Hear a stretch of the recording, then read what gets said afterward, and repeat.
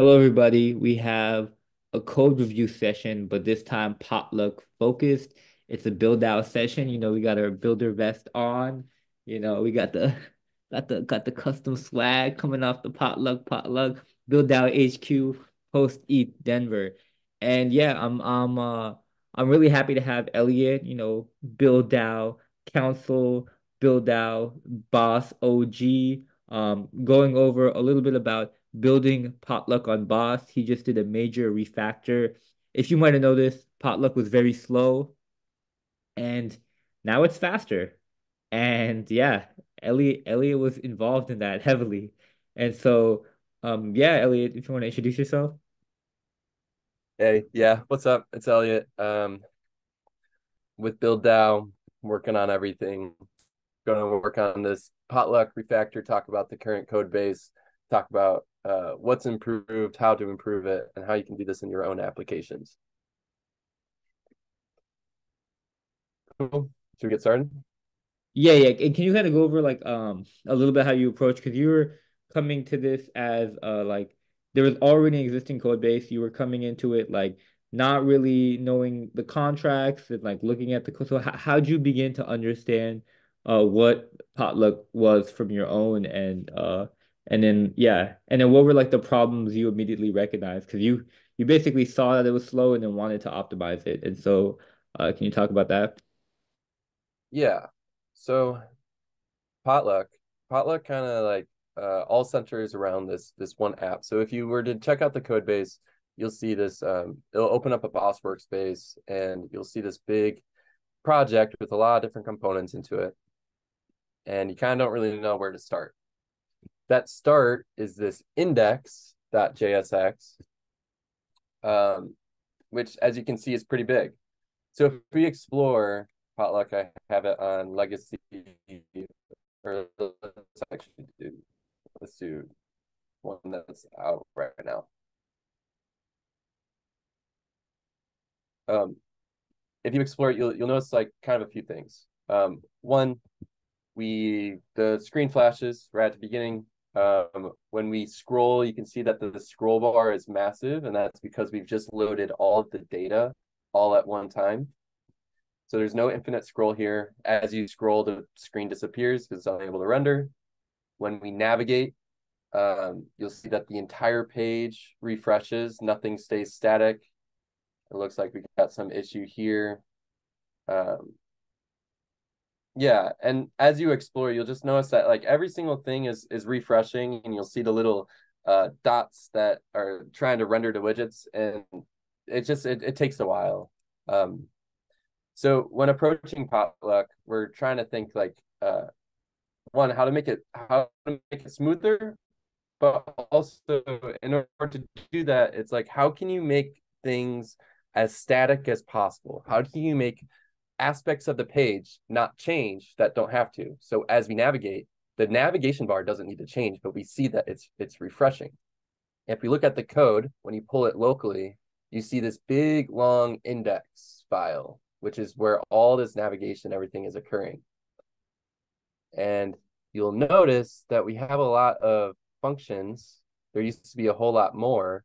Um, all this functionality that is here that seems to be where like the components that are on the page are communicating all the way back up to the root, and then are telling it to refactor, so or telling it to re-render. So there might be a state update that's happening, I don't know, within this when you click the donate button, and then that state update is traveling all the way up to the index, um, in order to render a modal. That's like not very necessary. So really, we want to try and split out as much of this functionality as we can to isolate it into only the places that we need to, and ultimately to make it so that the app, the index file, is unchanging, does not use state, stuff like that. So if you were to pull, I have locally, I've got Potluck pulled. I've got two apps. I've got the legacy one, which is right here. Let's actually rename it legacy. So this is what is on potluck.org right now. What's rendering highlights a bit of those issues. And then I also have Potlock.near, which is this refactor I did that if render it,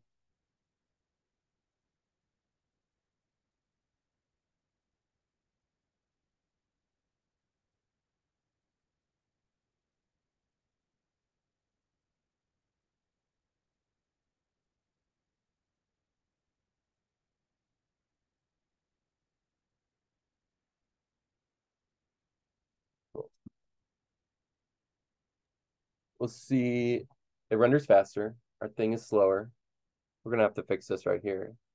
But as you notice, as we're navigating through the pages, this is staying still. And then the only thing that's rendering is what's below. We'll fix this right here in a bit. We can talk about that. But that is one that's one improvement that we do, as well as Potlock integrates with all these different SDKs. So we want to, before those SDKs, we used to like define functions here. Like as you can see, we defined functions in order to communicate with these SDKs, like the registry contract, the donor contract, the pot contracts. Rather than defining these functions and passing them in from the root, we can just define modules that can then be imported like you would in regular JavaScript development. You can just import the module and use the contract functionality that you need right then. So that good enough? Think we could go ahead and get into maybe some steps in this refactor? Yeah. Cool. Okay. So as I've mentioned, I've got two different I've got the legacy, I've got what's currently active, that's going to be in Potlock, and then I've got in Potlock.near, this is the new refactor. It also uses a newer version of Boss Workspace. So we're able to do aliases for different environments, so mainnet, testnet, and staging. And then we're also able to do replacements. So we can, for example, inside of it, instead of writing potluck.near, inside of here, we can write config account. So in the current one, we define this owner ID in the root, and then we pass it as a prop to all the way inside. With Boss Workspace, we can instead just have this be a replacement that happens on a build step. So if you have an app that's doing that and you're migrating to Boss Workspace, all you have to do is you can just like, wherever owner ID is being used, we can just search it. Maybe look for potluck.near.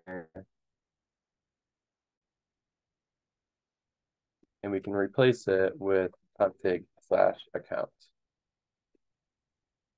Nice. Let's make sure that that works.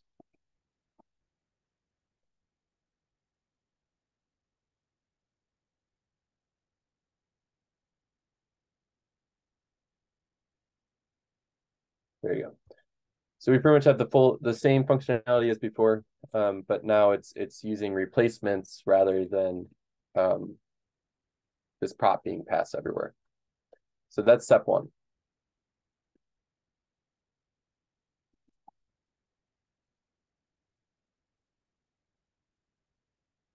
Step two is in this index file,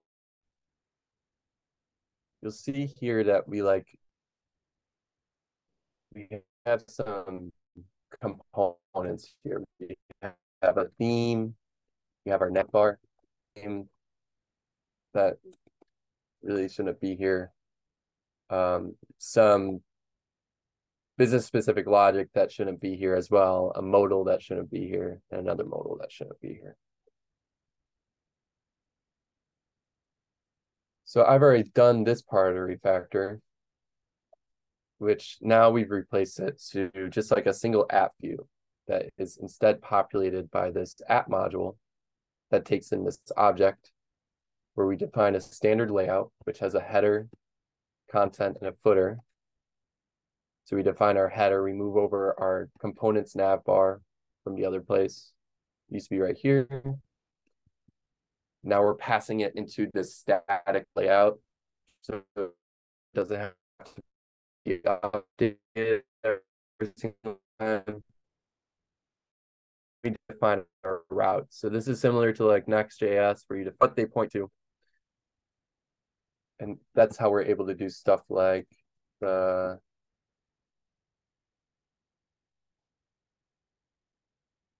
page equals project. Oops.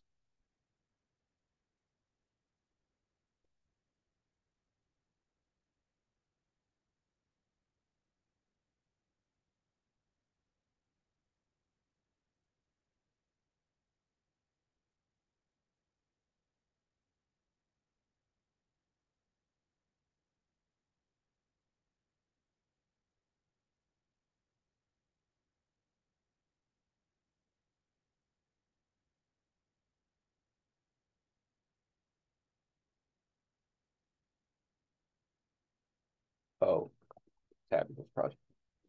Yeah. Okay.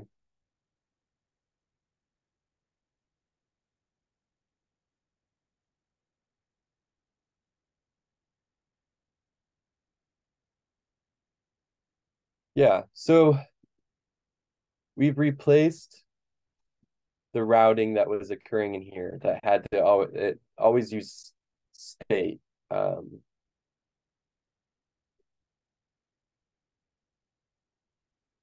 Where now we have it so that it comes from parameters. As we navigate, you see that the parameter changes, and this parameter gets passed into this thing called the app module, which inside of it, maybe I could open up.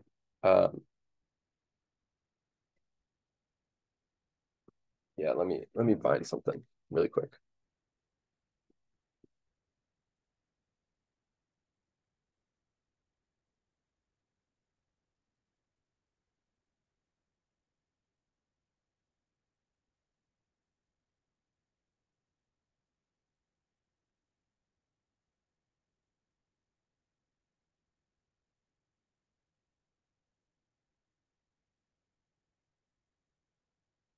All right, flip this over.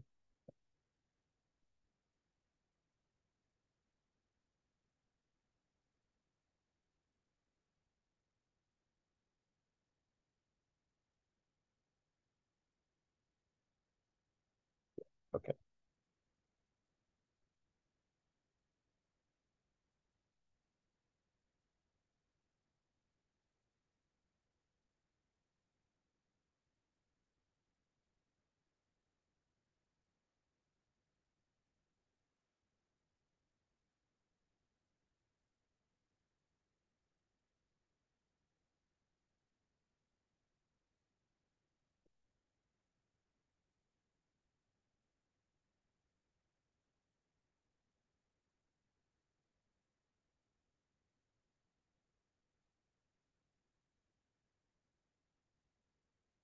Cool.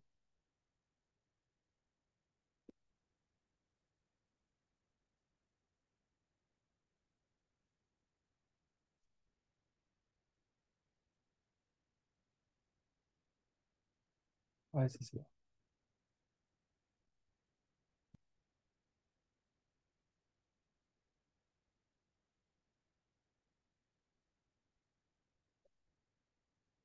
Okay. So, we can talk about how this new index. So this app folder right here replaces index. And pretty much what it's done is just kind of migrated a lot of this code that's here. You'll see that like we have all these like variables that kind of get passed around to ultimately just determine what the content of the page is, what widget should be rendered. So this is supposed to be like potluck.near/widget profile detail. It's just saying that this is a route. This profile tab is a route. If you go to tab equals profile, it's supposed to render this. And instead of going in this like roundabout way, we've simplified it where we just define our route here, where if tab, this parameter, is equal to profile here, then we're going to render profile.detail. So this is the same exact code on both sides, or it does the same exact thing, but we just kind of like simplified it and abstracted it away. This config, this router config, gets passed into this component called the every.near widget app view, which follows this app pattern. Inside of app view, we take in this configuration and we take in the layout that we've defined. So we've defined a standard layout. We pretty much use modules to grab this layout, render it, and we're going to keep it static, meaning that we're not going to re-render it each time. And then this router is going to handle the rest of it, the resolution. So in it, we define that the parameter is tab, and these are the routes. So the router will then catch, and it'll see that if a prop equals tab, it knows to render. It looks through the routes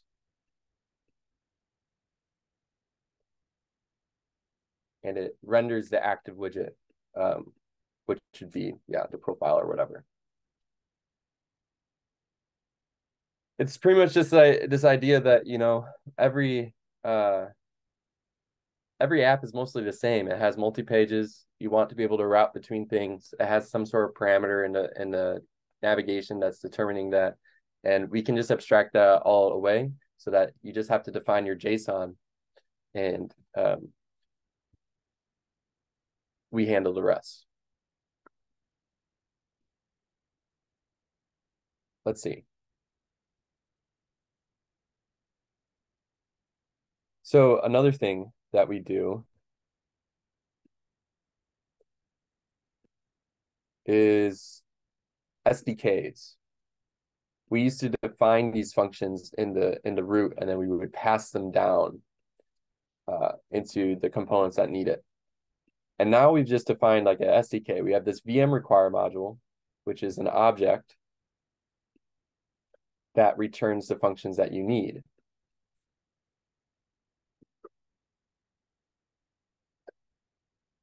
So now, like typical JavaScript, you can just import this module and you can just use the functions as you need them. Now, before we were using SDKs, but we would pass this environment variable, whether or not it was staging or not, and that determines what the contract ID is. And because of that, that's why there might be some red flashes that happen on the UI. For example, when we're trying to use the SDK, like right here, we import the SDK and then we create a new one. We instantiate it. And while sometimes this VM require will take a couple of attempts in order to actually query and get the module from on-chain, and if it takes too long, then this will be null, and then we'll get errors saying that get contract ID is not defined. I'm sure if we go on Potlock right now and we refresh, we'll probably find one of these errors somewhere.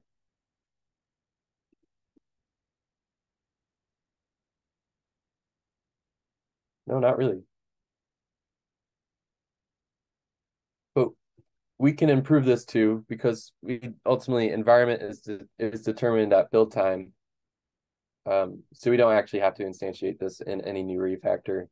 We can just, inside of the SDK itself, we can use aliases that are dependent on our environment, and they'll just resolve the contract ID that you want dependent on the environment.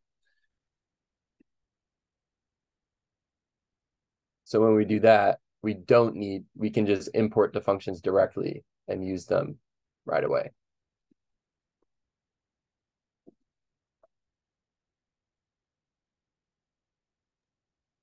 I don't know, Shot, you got any questions? I can keep Yeah, I mean, on like, going. how did you go from the actual contracts to the SDKs, and like, can you kind of outline that process? Because you're making an SDK for each contract, and then how do you know which which methods to expose and things like that? Like how do you actually convert a contract and the function methods into an SDK? Yeah, so we can look at this one. I think registry is the most straightforward. So when we're communicating with a contract on boss, we're usually just doing a near view or a near dot call. And then we know what methods are exposed from the contract. So get underscore config, get projects, get project by ID. And then we know the parameters that these contract would do. So you're doing development of this contract, you're defining this function. And at the same time, you can create this SDK that just really mimics the same functions. So if the contract has a get projects, we define the get projects SDK function that is just a near dot view to the get projects contract method.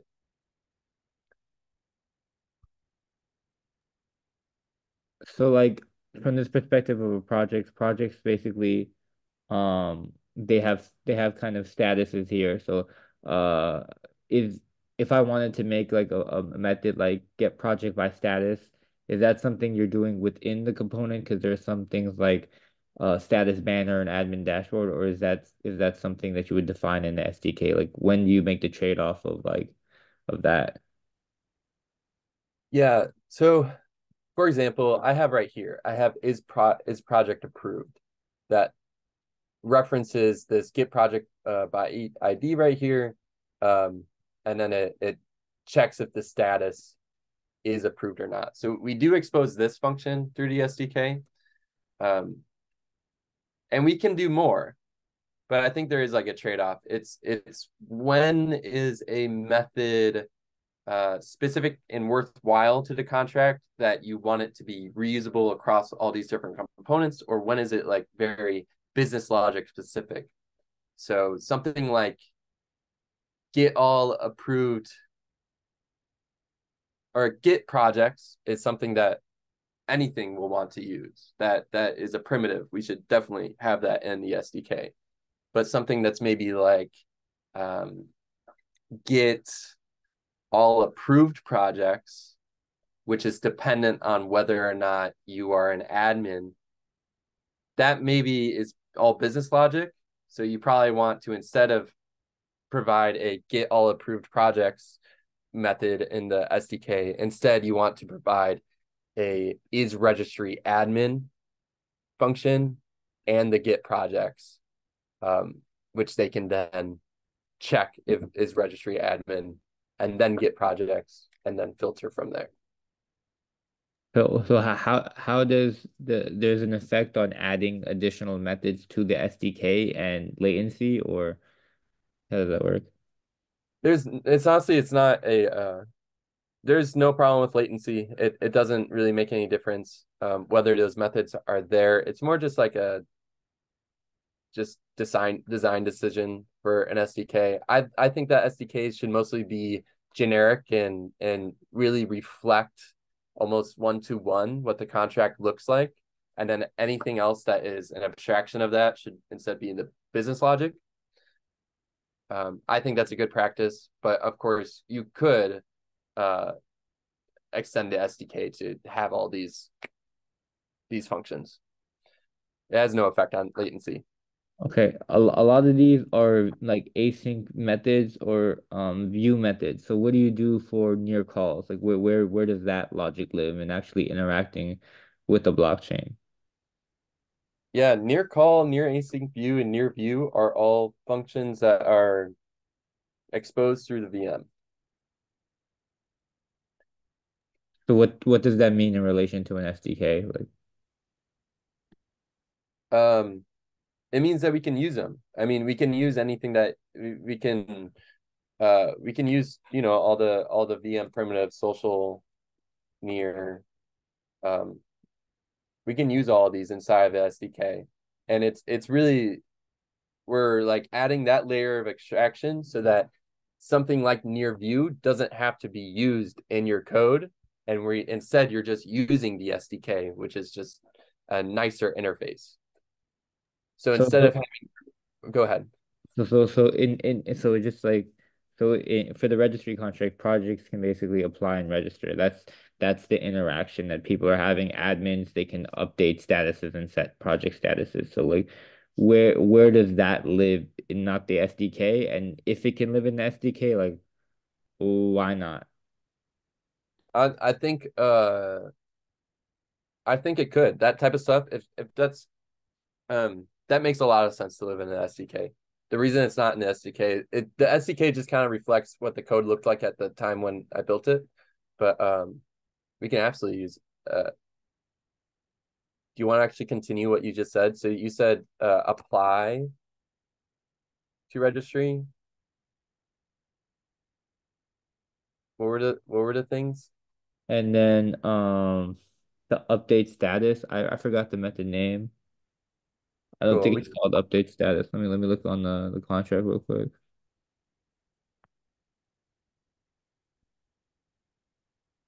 Give me 1 second. Closed on my tab. Potluck.org/core. And then contracts. Yeah, there is the right methods. There is admin set project status. That's what it's called. Admin set project status. And apply is register. I'm pretty sure it's not apply. Okay. Set- Yep, I see. And yeah. So like generally like on the README there is like write methods and there's read methods. So like in terms of like when you're creating SDK, why not like go through and convert all of them? Like what was like like what caused you to like just do the read methods? I was just moving. I was we used the read methods a lot inside the app, so I just went for those first. Um,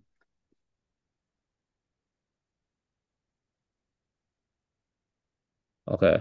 that's really Can it. can you kind of show examples where like the register is at now because it wasn't the SDK and how it would look with the SDK? Yeah. So right now, register is inside of project.form. So project, register your project. It opens up create project tab. We can look at the create project tab is right here. That's the route. So it's going to open widget/project.create. Project.create has create form inside of it. And then in create form, I'm sure that we'll find our register. Yeah. So this is our contract call, which we chain several transactions together when you register, because you also register on Horizon and you follow Potluck. So it's in this like transactions array, but this is it. It is register on contract ID.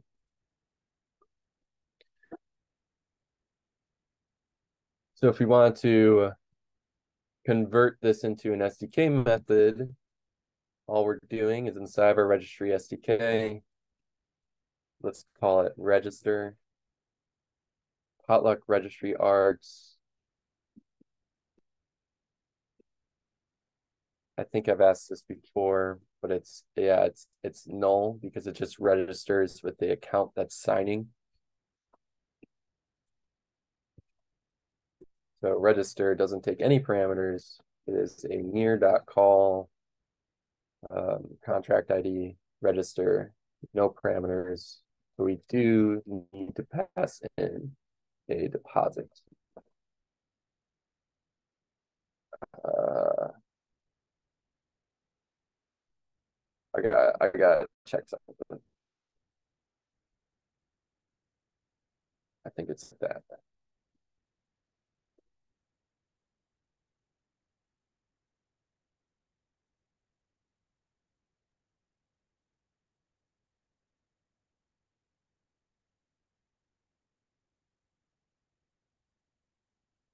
Interacting with near call, parameters, gas, deposit.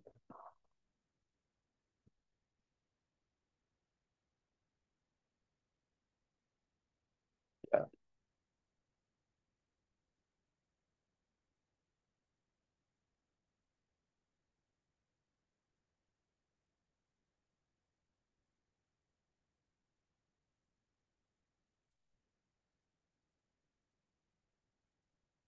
it's just like that.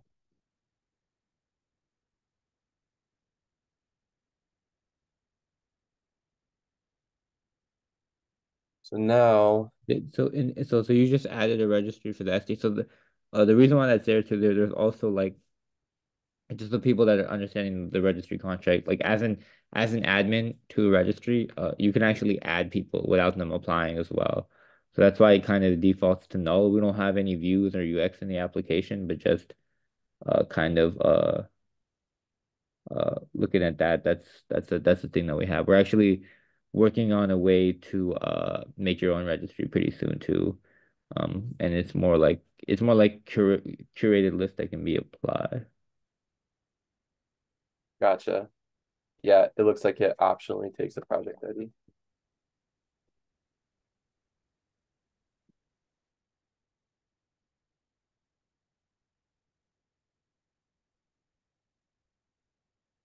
So you can just pass in props like that. Um, cool. Now we're gonna have to do some thinking since it like chains them together, but we can just you know do something now, which would just be so we already import the Potluck registry right here. We're gonna import the register function. We're gonna default it just in case, and then inside of here we're gonna do register,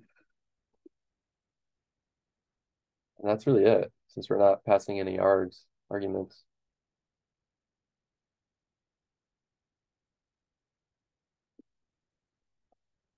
Let's try it.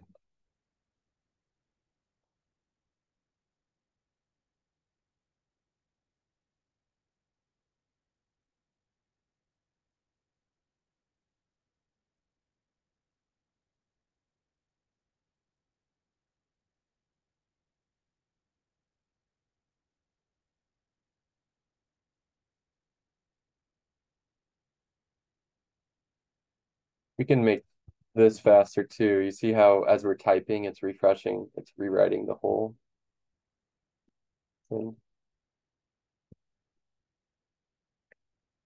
So there you go. Oh, this is the app that's still using the existing.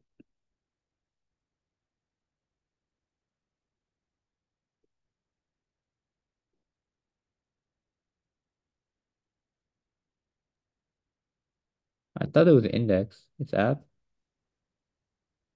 Um, in the refactor I've set it as app just so that I could keep it separate for now, but we can rename it to index when we're ready.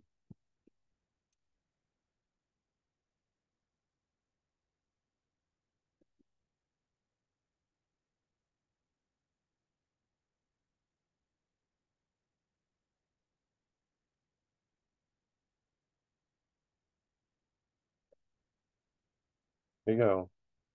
So that's calling the social.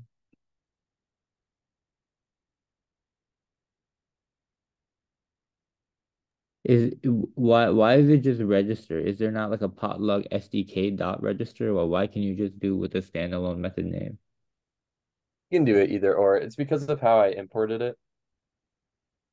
So I imported it, deconstructing as just register, but you can import it as Potlock SDK equals VM require, and then the SDK registry, and then you can do Potluck as like uh dot register. That's fine too.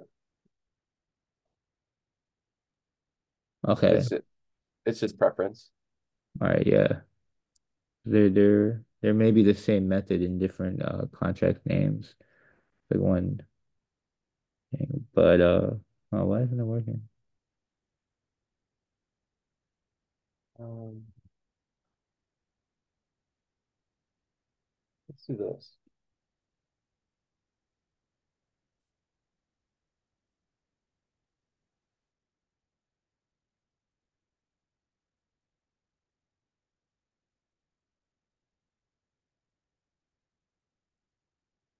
Here.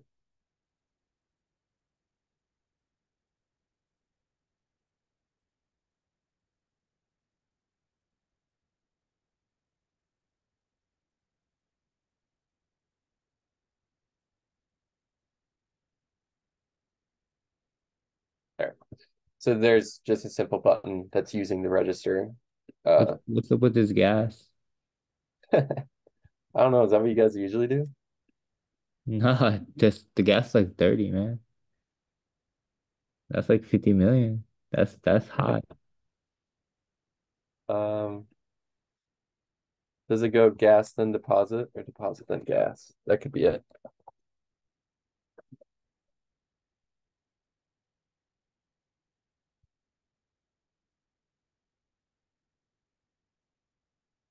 50. Wait,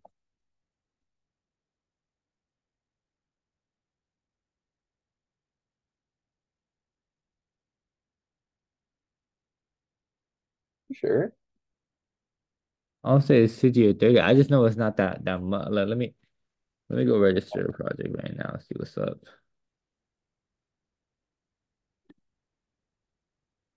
Let me go to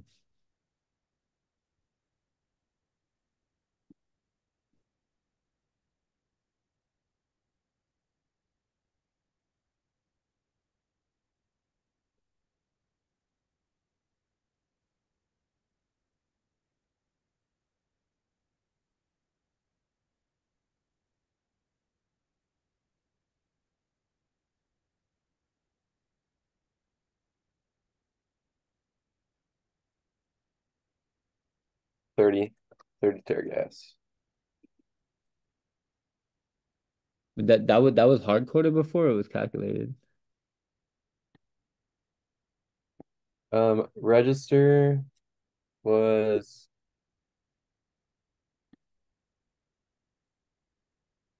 the transactions. It just use standard. Let's try that.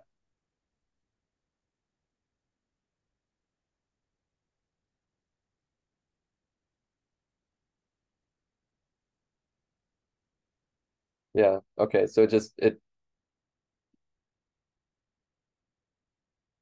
um there you go.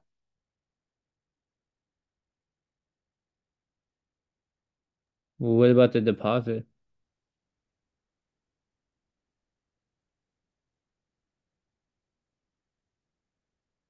Like I'm looking at it right now, it's like deposit 0.05 near, but I mean, generally, how are you looking at it? Because there's already existing code on the front end. So like what do you when you if you looked at the legacy application, like what are they doing, and then how are you translating that to the SDK?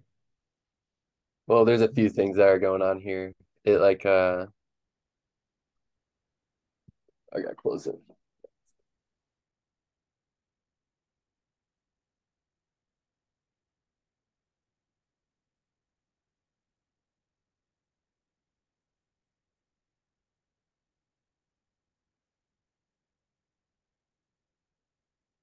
So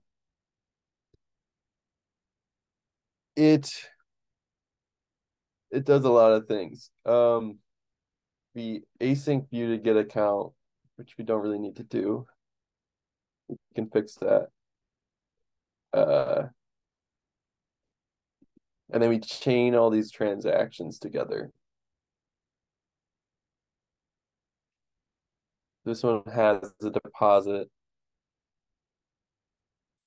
that it passes, and then it has gas as null. So I was just replacing this individual transaction that gets pushed with the SDK method. We're gonna have to think a little bit harder about how we can chain SDK method calls together, but I know Mintbase has this like execute command, which I'm sure we could pull that same pattern. So maybe we want to do like a I don't know, a not a near SDK, but we could make another SDK that defines an execute function that we're able to mix together objects and SDK function calls. And then I think I'm screwing up passing deposit into this function.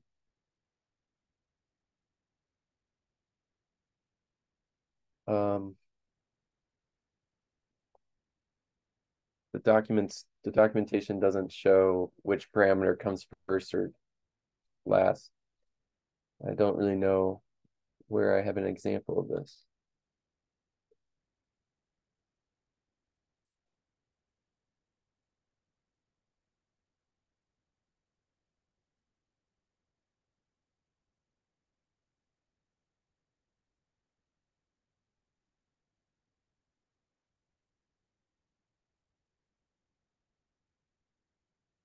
Oh yeah, it is.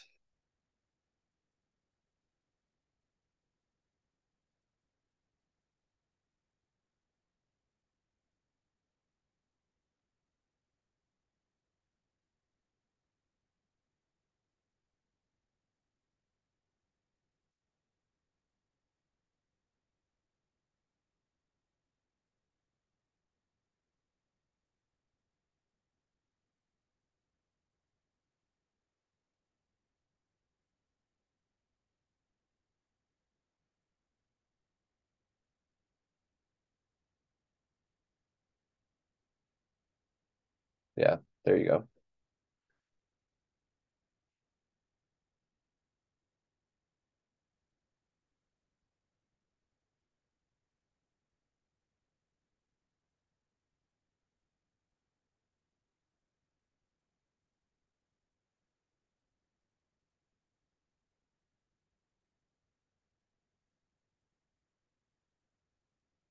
Um,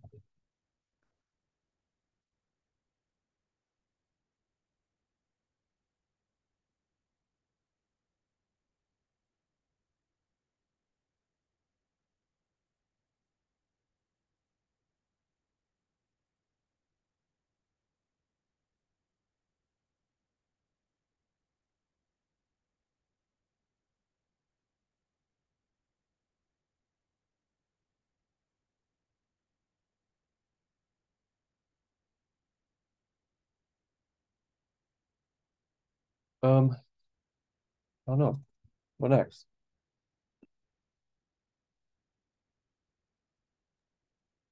Yeah, I mean, so like, how did that make it faster?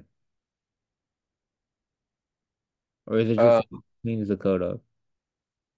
it just cleans it up. The old Potluck has had it worked as it was like this big long index. It's smaller now, but it's not even as small as it could be.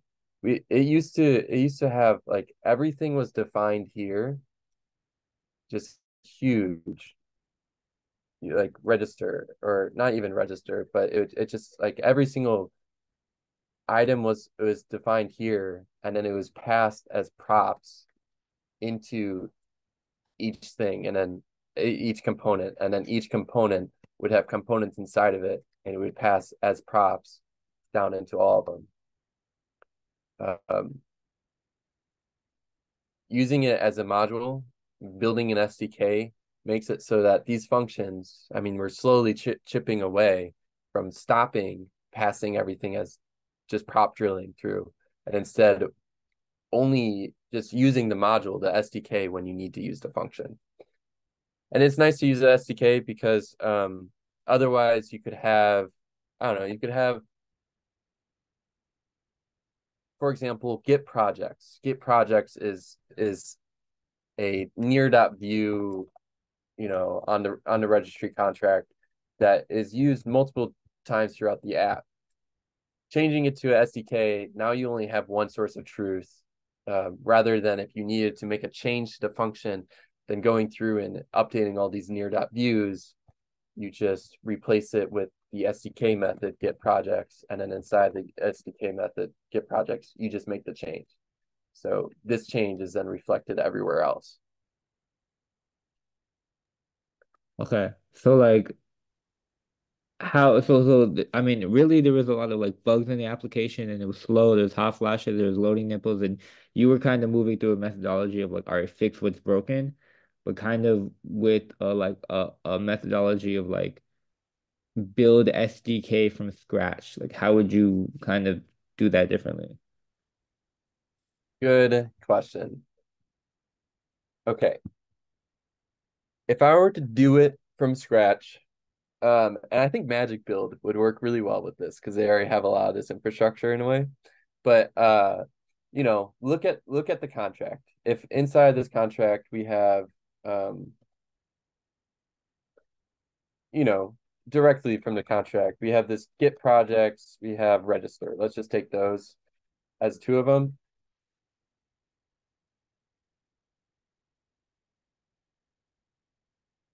This is Potluck registry contract.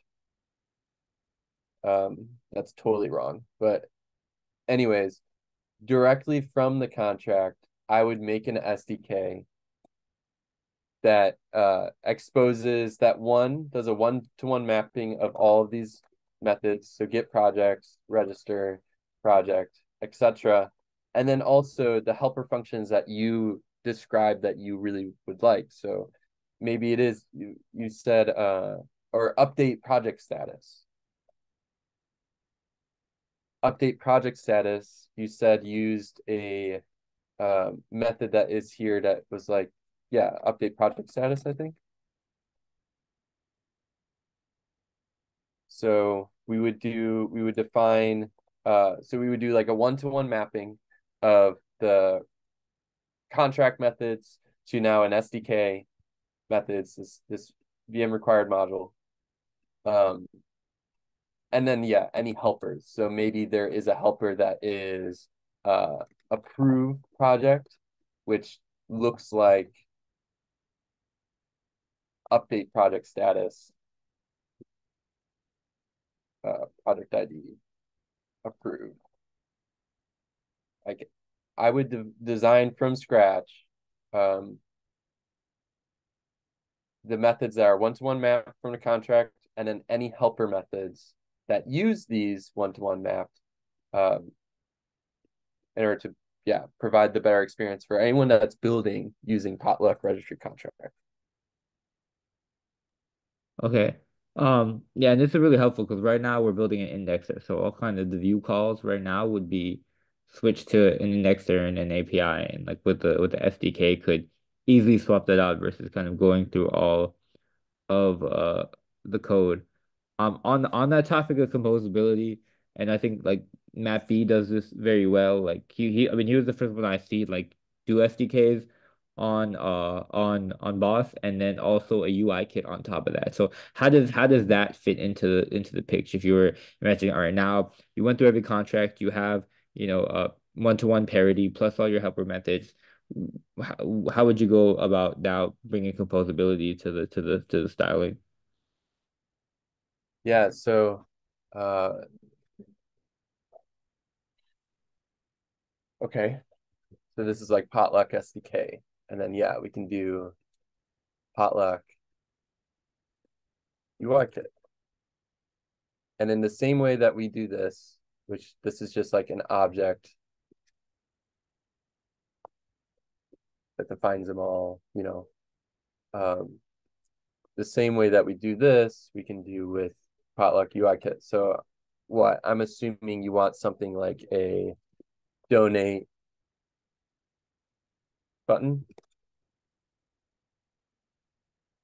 Yeah, like buttons, like a storybook, kind of like a storybook based on boss, really. Yeah. So I would expose like donate button, which uses donate method.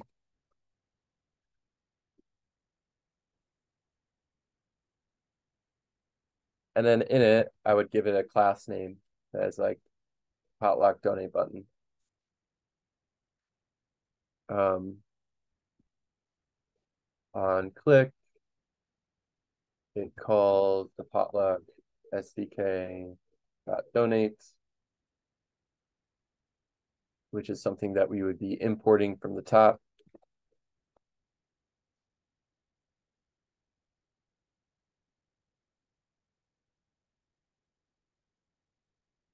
And then since we're like exposing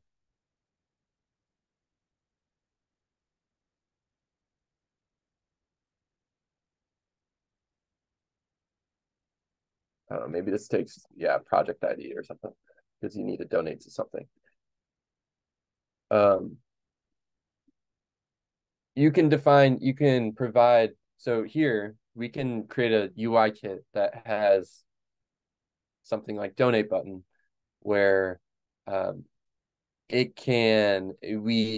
style agnostic. We're not going to put any styles assign a class name to it. And then this class name can be handled in the CSS of the app that's using it. So Potluck, you guys have your design for your buttons.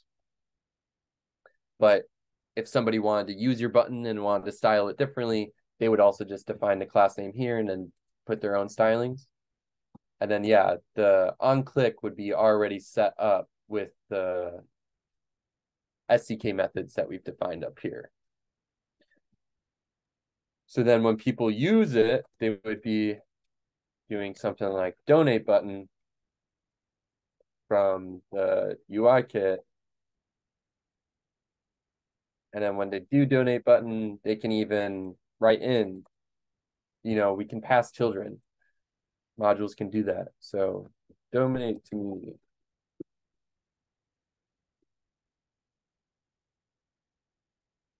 So now projects can use Potluck functionalities. They can use all of it, and all they have to do is just this import and this tag. So it is composable. It's nice in that way. Be really clean.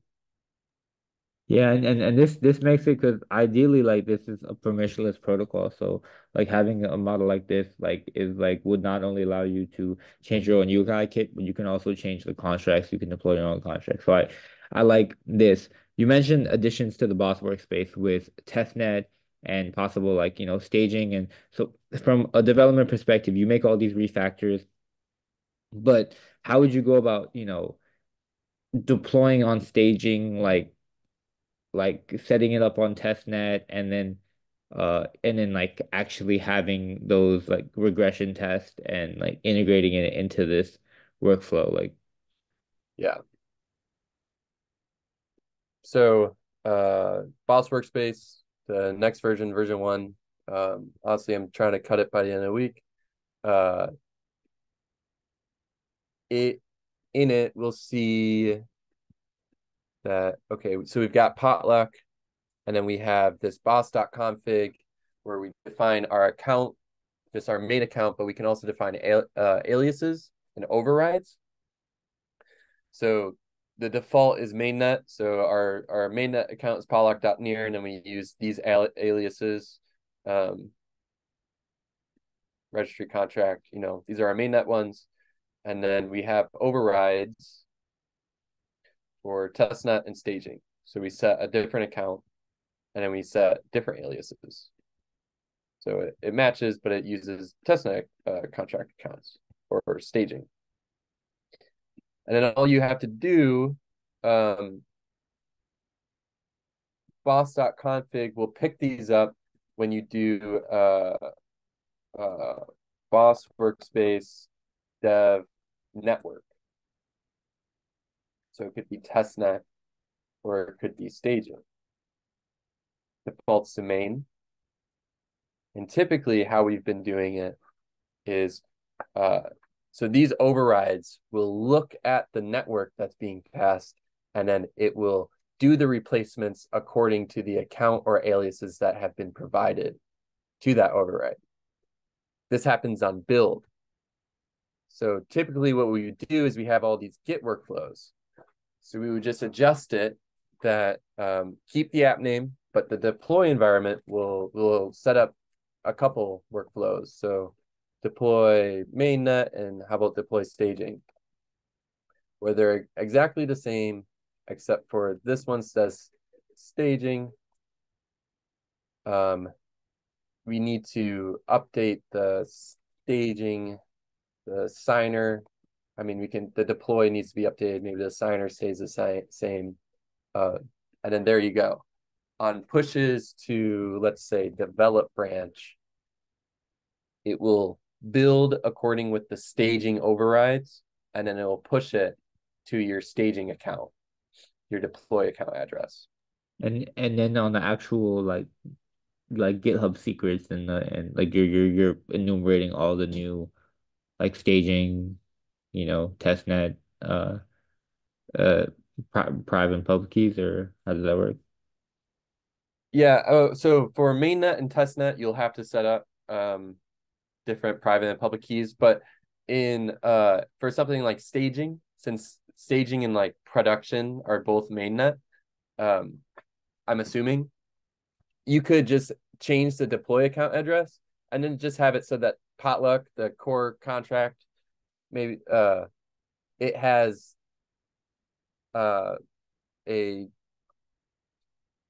access key that it can sign for the deployment to staging. So you can keep the single potluck.near private key and public key here. Just make sure that it has the permissions to sign for the deploy account, and then you're good. All right, so in this time, a lot of refactors have happened. Like one thing's that like okay, we can have a staging environment, but like how do we begin to automate these tests? Like what does that look like? And um yeah, like how would we go about making sure that nothing is breaking without the users telling us? Yep. Okay, so for tests, we can introduce something called Playwright. Um, let's see, what project do I have that has it? SDKs.near.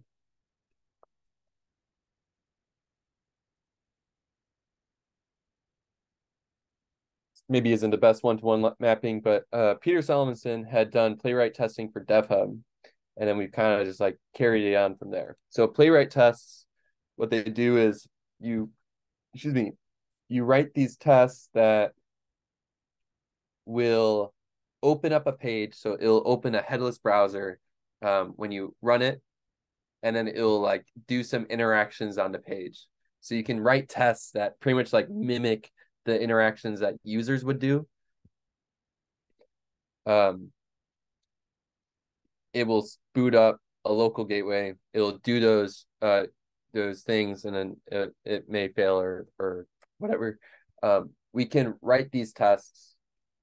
We would write them for Potluck. We would do most all user cases. So probably ones that we don't need to actually see the signature go through, but we could do something like, should user wants to register a new project, so should go to main page, should click register to project, create new project should show on the screen, button register project button should load. We can automate in the test it to type in data. So Playwright provides all these like nice helpers for inputting data in fields. We would it would click create new project, and then we could verify what comes up in the modal in the create data mobile. So we could then verify it without actually sending the transaction.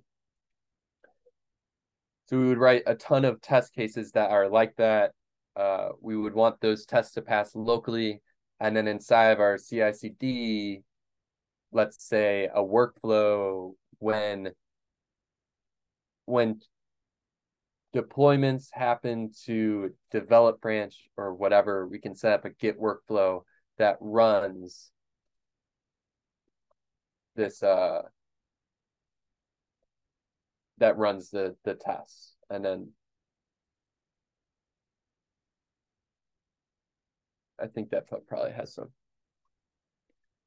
continuous integration workflow. So like they do every single time that there's a push to main, it installs dependencies and it runs the tests.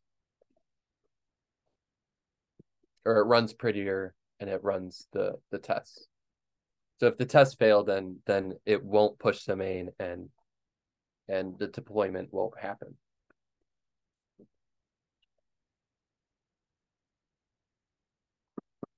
Interesting. So how do you test for things that require transaction? So we can pretty much test everything around the transaction without doing the transaction itself. So we can test everything up until we can have it go through this whole process. We can then we can take all this data, we have that available to us, and then we would just compare and make sure that it matches what we expect. And then I know that there's like callbacks. So for example, if we were to confirm this, we get a transaction hash back, and then there's like a modal that pops up because of that. We would then just write a test case that's like after project successfully, you could do two different ones, like after project successfully registers or after project signs but fails to register. We know that what we're doing is we're pretty much like loading the page, but pass this transaction hash as props. So we'll load the page with this as transaction hash as prop, because that's what would happen after you've registered. And then like, I don't know, confirm modal appears, success modal appears. And then we can do the same thing for failures too, but it's just like a little bit different. So we're going to load the page with the transaction hash, but we're just going to like we're going to say this failed, so it should confirm failure modal appears. So we pretty much get both sides of the transaction. We can verify that the data that gets saved in the transaction is correct. And then we can also verify that the outcome after we get this transaction hash is correct too, without signing a transaction directly. How do you know you have like proper code coverage for your front ends that uh like how do you know that you're covering all the edge? Is that like a manual process or can it be automated in some way? Yeah, Playwright has code coverage tools. You have like VS Code extensions that install with Playwright, and ill actually I think I have it. Although I'm not in one that has Playwright installed, but yeah, you can pretty much like actually visualize all the code coverage that you do have with Playwright tests. And also, this just made me think of it. So it's pretty cool too. So sometimes how we're like writing tests to pretty much mimic what happens with a user. So user loads this page and then clicks register your project. All that type of thing. When you're writing tests, you can actually use some of these helpful tools that it will record your cursor. So it will bring up this browser, and then you click record cursor, and then it will follow the interactions that you do and write the test to verify. Like that pretty much just like, does what you did. it just makes it easier. So you can you can either write them from scratch or you can have it record off of your stuff too. Okay, so what about like benchmarking? The original goal was to not only make this composable, but make this load faster. So like what tools do we have to, benchmark that? You know, I've been kind of looking for a good one in the past. The two things that we're like really looking for is that when you're loading a page, uh, it's this waterfall here. You see how like this one is so long. We can record this and then we can like I can't think of the word. Export it and pretty much just compare this waterfall before and after. I also know that there's like online tools, like there's Lighthouse. I mean, your Lighthouse, whatever is what you're trying to optimize. I don't know. We can find other tools that are online that will kind of do this for you and create the report and benchmark it then. So maybe you like benchmark the main app using this tool, and then you also benchmark the staging app to compare it to, since it does have to be pushed online. But I'm still kind of I'm still learning more about benchmarking and still looking for my favorite setup. And then can you briefly go over, because we'll probably have another session with like Wenderson. It's like what I know he's working on this new thing called Alem. So how does that tie into this from what you've learned? I'm not sure if it's like too relevant right now, but like yeah, can you kind of explain like the differences and approaches of how his framework versus how you're refactoring, like what are the core problems they tackle? Yeah.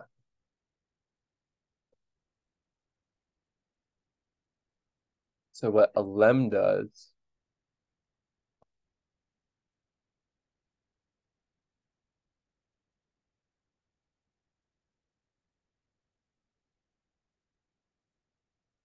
so if we like look at the source code of Alem, Alem is kind of like it's an extension of Boss Workspace. He forked it and then he used the transpilation that occurs in Boss Workspace to instead compile it all down into one file.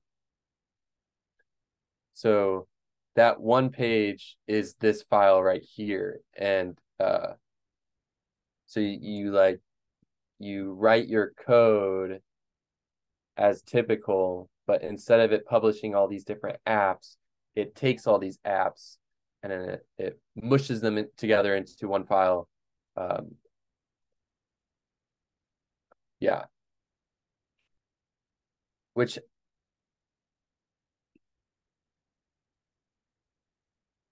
has which is really cool. There's a lot that can be done with that.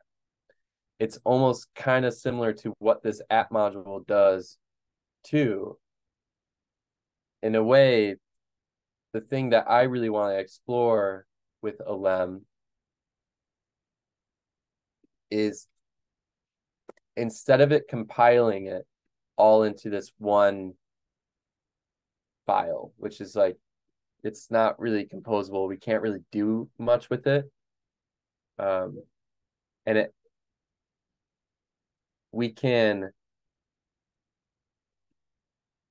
for example, turn a lot of these into modules. So promisify is a function that he's written. There's a few functions that are inside of here that get bundled with it every single time. That could be pulled out to a module and it could just be imported instead. So then these bundles are smaller. It also totally relies on state for routing.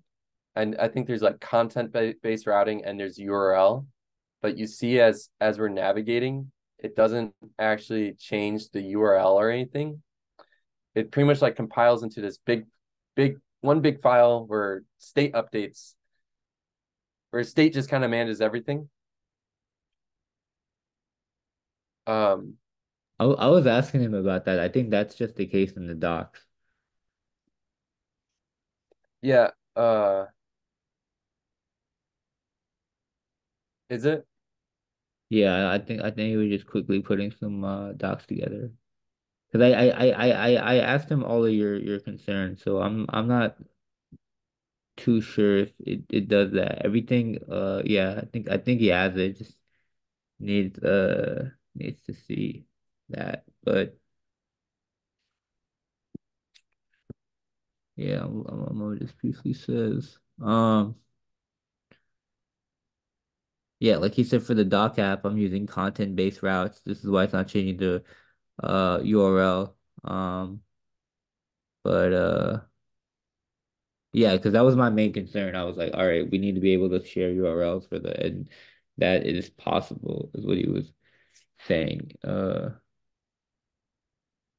then he said, look at the types of behavior section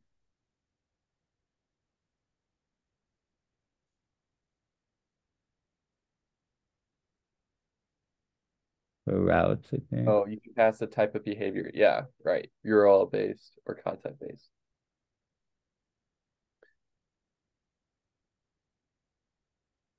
Uh, Right. So there's a lot of, there are like there's a lot of similarities here with like the router module that we have here and this. Yeah. Um, yeah. I also wanted to get your like perspective, like real quick, because now we're gonna just about like understanding Potlock. There's like the thing of like, okay, I'm just refactoring the code, I'm taking the SDK, I'm replacing it with this, but like what level of understanding of the code that you need and what kind of like surprise you or you still kind of don't get? Like, so like people who are like, okay, I just want to build on top of the contracts. They may not even be building on Boss. They may be like, hey, I want to build a general purpose SDK and I want to build it in a traditional application, not on top of Boss. So, like what yeah, I that's I kind of want to get your mindset on like looking at it just from like a core contract and a core protocol perspective and things that like yeah that like just yeah your journey there if you can speak on that. Yeah, I think something that would be really cool is if so we have these potluck contracts, these smart contracts, we can build a we can build a module, this boss SDK. Um, but that can also translate to just like a JavaScript SDK. You, it, uh, and then it could be used, the same thing could be used in both of them. Um,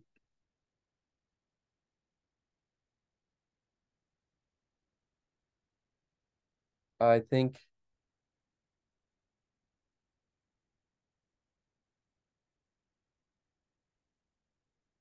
um,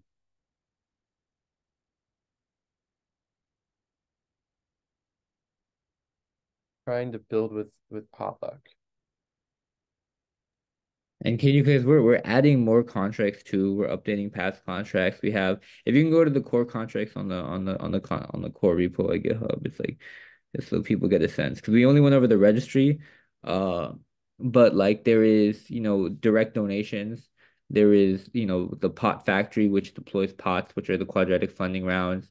There is yeah the registry which we went over, and then there's Sybil which is not a bot which doesn't really live too much inside of this application. There's a other external application through there, but there's like this kind of idea of like all these can interact with each other. Like a registry can be used as requirements for project applications inside of a pod.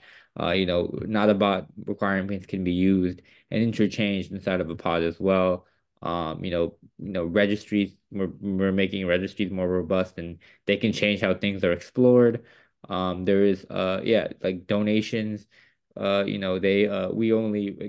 should only show them on projects on the registry, but they can be used for anything. So there's like a plug and play of how these contracts are going to interact in the future. But yeah, it's a lot for a lot of people when I've been trying to onboard them. So I wanted to get a sense of like how you came to learn about it or like what questions you had. Oh, okay, got you. Uh,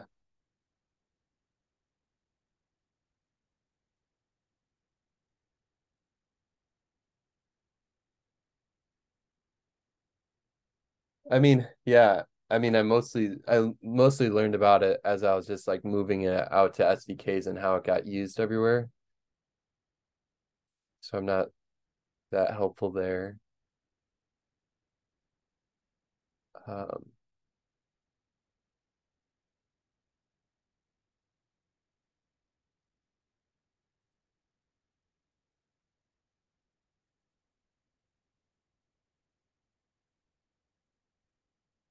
I think that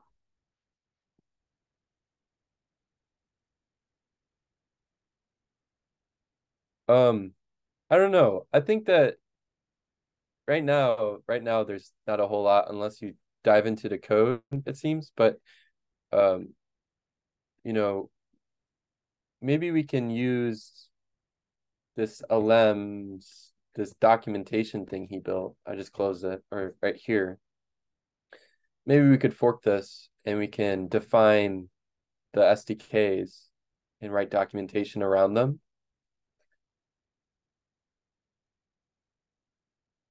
And UI kit. I think that'd be a really nice next step, honestly. Yeah, these are nice docs. Shout out to Wonderson. Yeah. I didn't have a scene.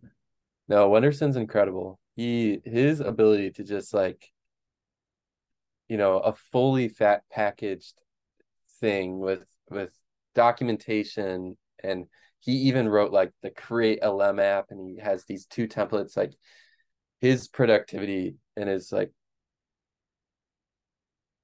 well-rounded. It's really incredible.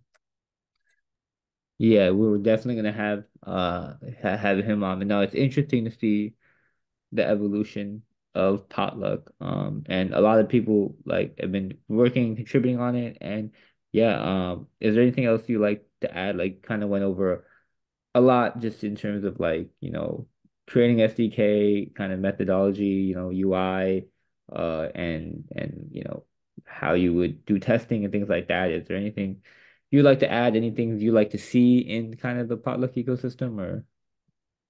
Yeah, so what's next? What's going on? I've been following a little bit in that chat, but what is this plan for the full revamp, I guess, of Potluck? I mean, right now, like we have kind of a new designer on board, and we're right now just like looking kind of through our main pain points and our customer journeys, especially like how do we get more projects to not only register, find opportunities more easily, and then also give updates. And then for anyone who gives money, whether it's a donor, it's a sponsor, like how essentially we can get them to do that and a little gamify a little bit. But I mean, there's some limitations right now with being able to push notifications to people, really kind of engaging people in that front. But we're kind of focused on really how do we get donors to, give money and interact and attest, and then how do we get projects to give updates and things like that. And if there's any kind of gamification we could add to that, like in terms of like what it looks like for a new design, a new iteration that would live on Boss and also a traditional app. Like we're kind of on the design phase. On the continuation of this application, where like we've also done some redesigns there. If you go to the project page right now, you'll see it looks different. Things are being pushed right now, like as we speak. So this is local, but if you go to the project page right now, like we're like adding some stuff. We're like fixing some social stuff as well. And yeah, there's things that are in the design process, like campaigns that we're gonna be including. So being able to launch like specific initiatives. So But yeah, if you click the page here, and then so like yeah, right now we're just working to just like optimize and make things look nicer. So that's kind of like where we are at with like the current design and this and then from a contract perspective, we're adding things like list. We're kind of also adding rules to Notabot right now, so we can add custom logic for various different stamps and then integrating kind of Notabot like notifications into the application. But that's essentially like in terms of like we're and then yeah, that's kind of the main things. And then Wenderson is looking to refactor this whole application using Alem. Also on a design perspective, like we're working on lists, but we're kind of finishing up campaigns, but also the impact page, kind of at what like Elijah's working on with the testations, how we can tie that into kind of like DApp Radar and Open Source Observer, where we could see open source projects and their impact and any traction that they have, and then any attestations in one page. And then there's also like some pot stuff that we didn't really kind of look through like that we're like kind of cleaning up. So there's a lot of like improvement of the current UX because we're trying to ship for pots. A lot of things from the like that people weren't noticing that like we're having to adjust. Kind of redesigns from the current version that we're actively shipping, and then kind of new features on the contracts, and then like refactoring that. And then there is like, okay, thinking with these pain points in mind, like a complete redesign of the application. Because we were pretty we were moving pretty fast and agile and lean, but there is a reality of like where we have, the builder round happening like this Monday. We have just rounds till then, and people trying to continue rounds. So it's like the reality of it is like this is the application, and mo a lot of people are going to be touching this right now. But like yeah, we're kind of planning that. So there's a couple of things happening in tangent, but like the main thing I think is relevant is the refactors like Wenderson with Alem, but the rest of the stuff, most of the stuff, the pushes that are happening are really just they're really just like improvements to the current design. Also, we're gonna be adding a leaderboard here, so like a leaderboard for people who've gotten most of the matching pools in the pots and things like that. So like little things, and then the refactor. I'm not too sure like how the Lem refactor plays into this refactor, or like but yeah, that's all I could kind of speak right now on the product side. So I'm like really kind of thinking through a point system right now. I think a way to gamify that and how to design that point system. If anyone's out there wants to support into like game design or anything like that, that'd be helpful. We're also been building an indexer because that price is accurate.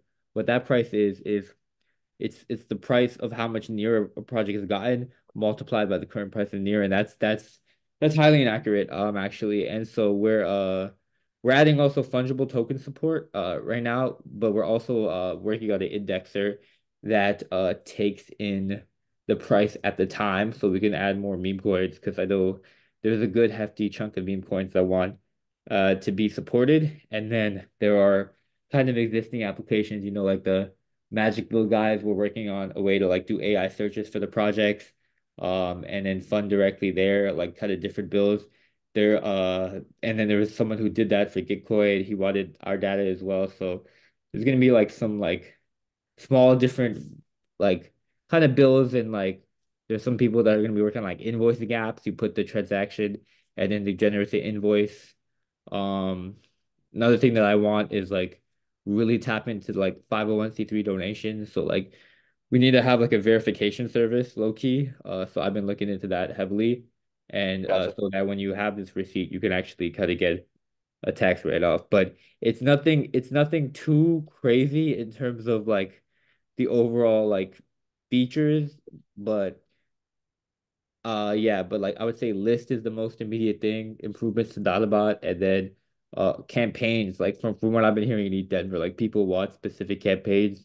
Right now, projects are like, hey, I'm gonna use all this money to pay for gas, but it should just be like a Shard Dog is like raising a gas campaign.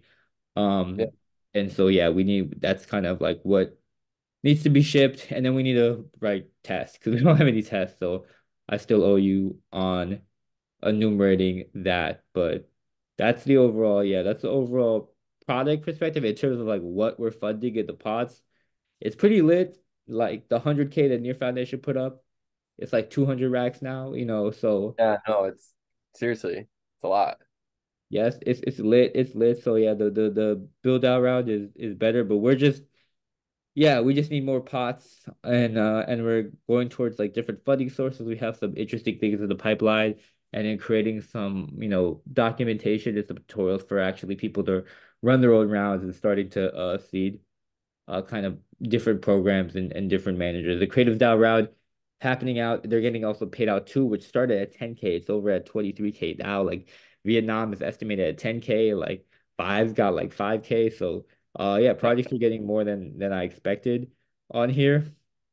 There was this feature that we didn't communicate correctly on a UI UX side. It was like challenges because calculations happen off chain, and then you could challenge it. And if they accept or reject the challenge, like if they accept it, it'll take another cooldown period to kind of communicating that cooldown period. But even in the future, making it so you can add transactions that were missed, you can ban certain people and then recalculate is something that we haven't designed for that we're about to design for, but yeah, most of these things I'm putting in the newsletter.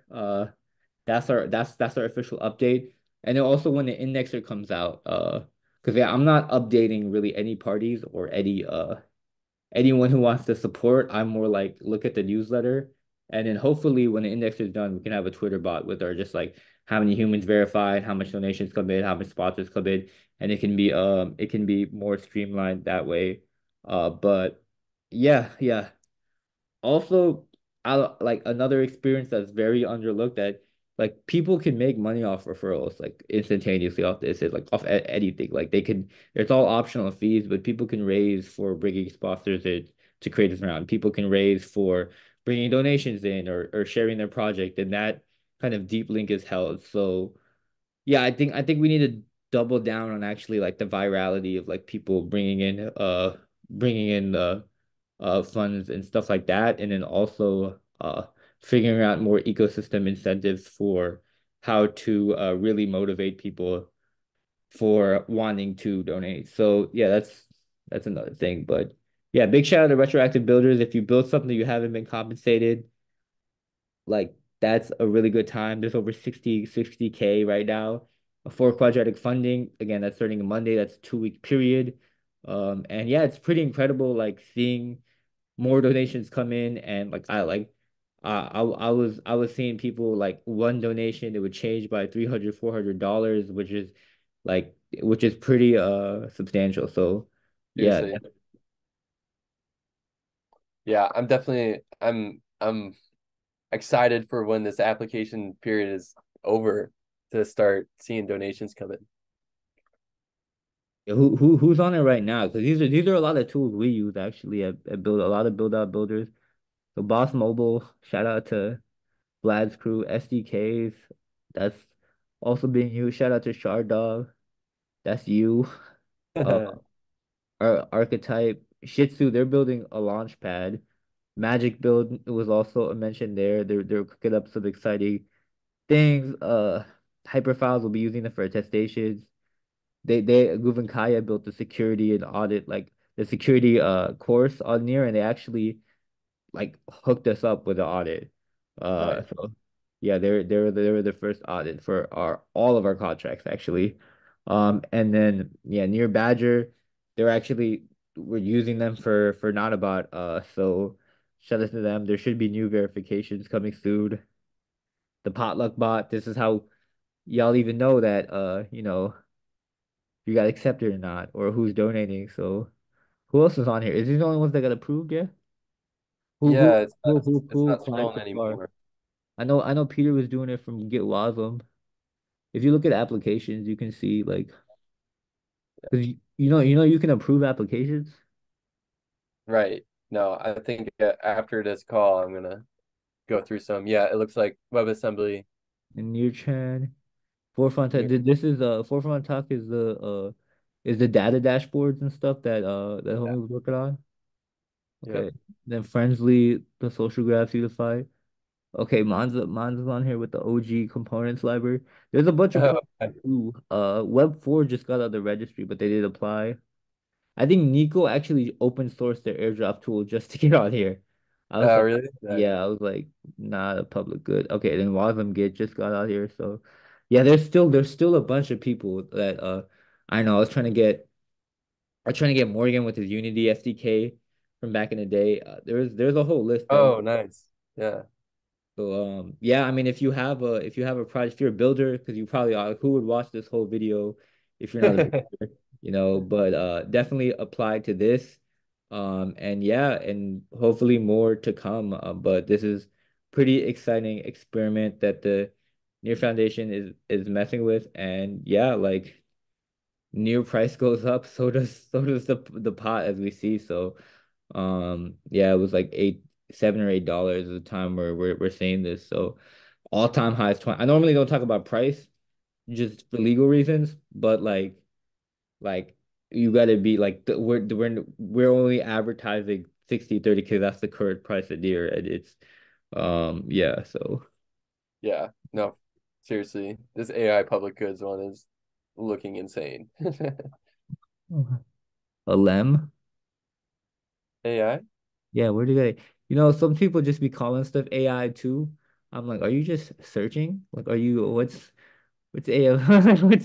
What's AI? They might have been confused. I don't know. I gotta release some comms around that actually too. I didn't release proper comms on the specific round in general, but we'll get to that. And if you want to run your own round, if you want to reward citizens on Near, if you want to, like, they don't have to be a public winner on the registry. Like that is can be configured out. It can just be open applications. Yeah, you just hit us up to do that. We'll show you the button. The button is hidden right now, but there's a button that lets you do that. And yeah, you can run your own round, and we're working on some guides for people to streamline that. So yeah, out here cooking up public goods. Hell Thank yeah. Yeah, thanks so much for coming on, Elliot, as always. Yeah. Definitely. Thanks for having me. I think I'm looking at this and I think I'm gonna play around with some code right now and see I'll try and yeah, focus on some of this flow. All right, man. Thanks so much. Peace.